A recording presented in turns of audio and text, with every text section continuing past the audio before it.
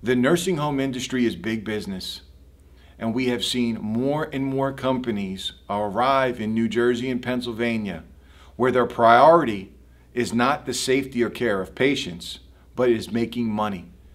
And how do they do that? They minimize staff, they minimize training, they underspend on the facility. And unfortunately, when safety is compromised, you end up with the most vulnerable population being taken advantage of. My own father needed to be placed in a rehabilitation center while he battled lung cancer. And I was appalled at the care he was provided there.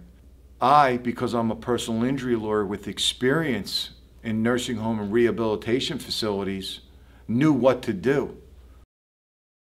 We can help lead you in the right direction to get the state involved, to maybe get your family member transported out of the facility. And if your family member has sustained permanent injury, we can help you bring a civil lawsuit, not only to make up for what was done to your family member, but maybe to make a difference going forward for another family member.